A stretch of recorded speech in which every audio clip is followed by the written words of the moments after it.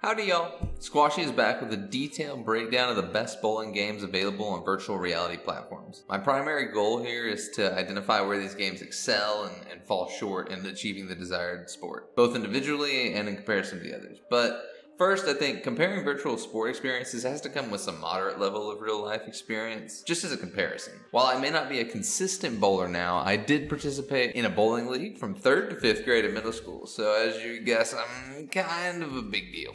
But in all seriousness, I don't know anything about oil pattern differences and custom ball weighting for effective spinning. I do, however, have some experience on how a bowling ball should feel, how pins should fly, and how good form feels. Without further ado, let's dive in. We're looking at two main games today, 4VR Bowl and Premium VR Bowl.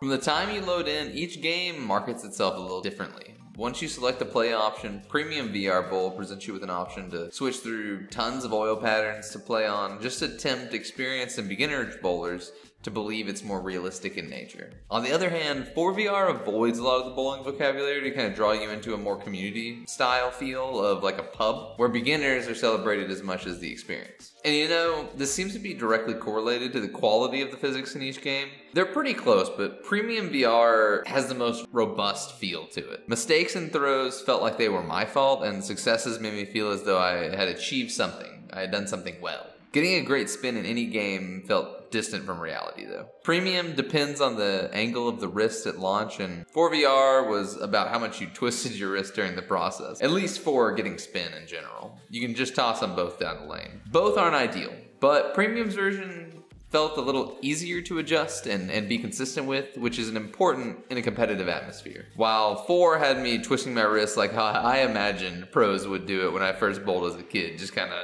wailing around there, holding the ball with the top of my hand and twisting away. This is far from accurate. On top of the overall feel, Premium VR also gives you very granular options to edit how the ball is built, lane friction, and how the pins interact. Ability to edit these really pulls you into the realism, but I mean, I don't fully understand.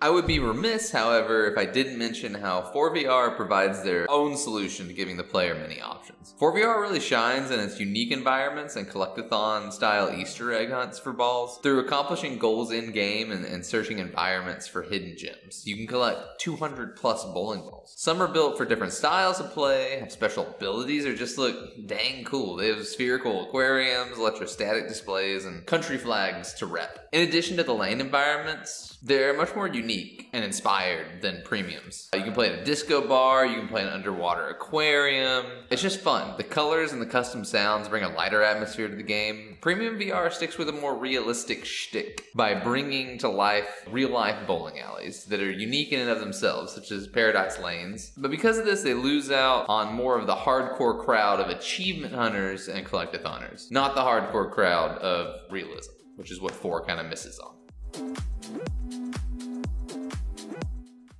4VR's hidden balls add a reason to explore the environments you're in, as opposed to just sitting at the lane and throwing balls. Because of this, the movement as a person in the bowling alley is vastly superior. Moving in Premium VR Bowl, outside of the 4-step approach, is just bad. You move slow and glitch into textures all the time. When I was playing online with 4+ people, outside of talking to people, I couldn't enjoy exploration. That being said, that may have been a design choice, as there's very, very little to explore in Premium. Both of the games play best when you have room to do kind of a real-life 4-step approach and toss, but they play perfectly well for sitting or standing in one place. The only thing you need is room to toss the ball out with your hand, which is the case in most VR games. Neither of the games provide much in the way of color blindness adjustments or button-only inputs for folks with limited movement options at home, but I think that's a fair representation of what the games intend to do.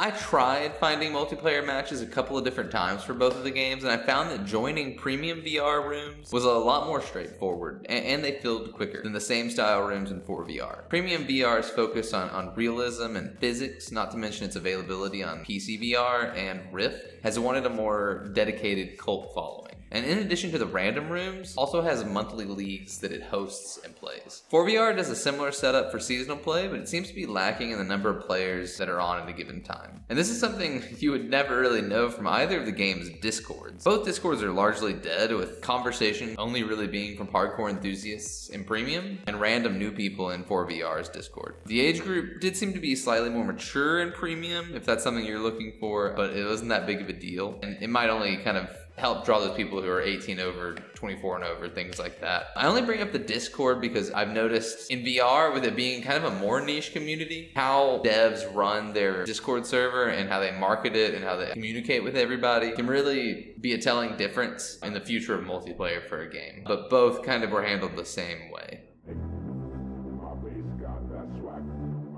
So at the end of the day, what are my overall impressions? 4VR is heavily gamified and marketed, and it's the one that you're going to see the most in ads and on the Oculus Quest storefront. However, Premium VR just does bowling just a little better. The realistic physics and environments make the game feel like a real bowling alley, and with straightforward designs that allow you to get right out to the lane and bowl, it's my choice. At the end of the day, they're not that much different, and if your friends have 4VR or your friends have Premium VR, get the one that your friends have, just because these are games that are only really a blast when you're getting to play with people and connect. You know, that's the beauty of kind of these social VR games, especially the casual sport VR games, is you kind of get to see a body, a head talking. It just allows you to be close to people. And I think that 4VR and Premium VR do that very, very well. They do bowling well. If you're kind of the first person in and you're like, I want to get a bowling game, I don't know which one to get, and I want to have a confidence in its future to have multiplayer, I choose Premium VR, but it is, again, it's a narrow lead. 4VR is still a fun bowling game, and the environments are much neater to experience as well. However, I think the gamification of the sport goes a bit too far and can cause confusion. Premium VR is going to be my way to go,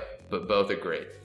Thanks for watching the video. I really appreciate your time and viewership. If you'd like to join the community, I host monthly VR tournaments and community nights in my Discord. I would love for you to drop by, say hi, and get involved. On top of that, we're always talking about new news and events in social and casual sport VR. Look forward to seeing you around.